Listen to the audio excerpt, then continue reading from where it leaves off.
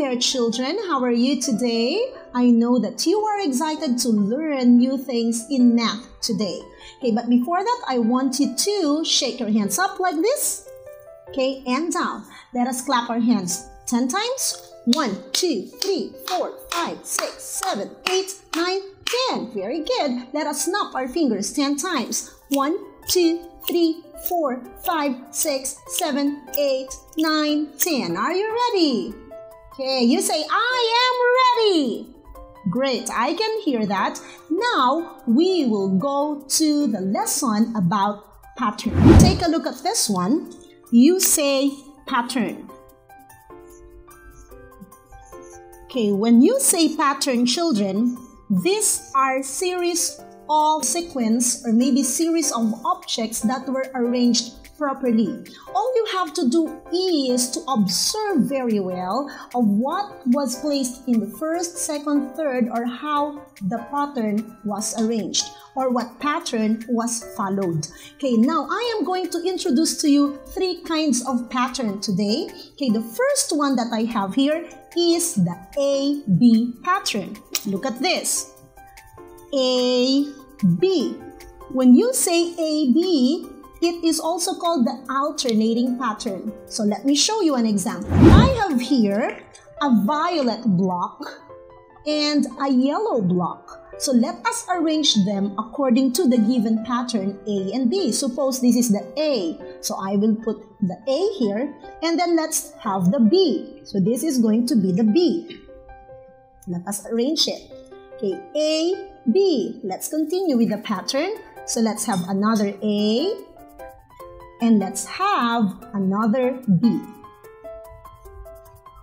Okay, you see, this is A, B, A, B. Okay, this is the A-B pattern.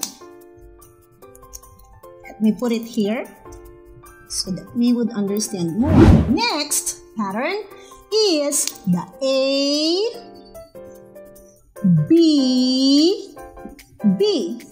Please see? A, B, and another B. So let's do it now. Suppose this is the A, okay, and let's have the B. Let's put the A and then the B here, and then another, is it this green? No, so let's have another B. Okay, so this is now arranged as A, B, B. Let me put another example. So let's have another A. Let's have another B. And B. So you see, look at the pattern now. Let's say A, B, B, A, B, B. Great. So let's put it here.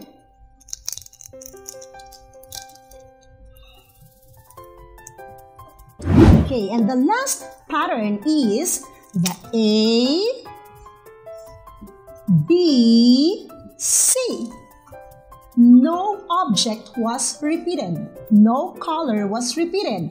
Okay, let's take a look at this one. Suppose this is the A, this is the B, and this is the C. So let's have the A, B, C. A, B, C. Let's continue. A, B, and then C. So here, so let's name the pattern. Let's take a look.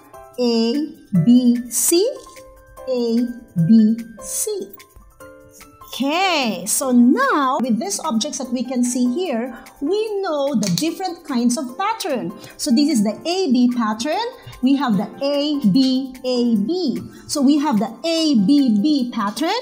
This is the A-B-B, A-B, and another B. So the A-B-C, A-B-C, A-B-C.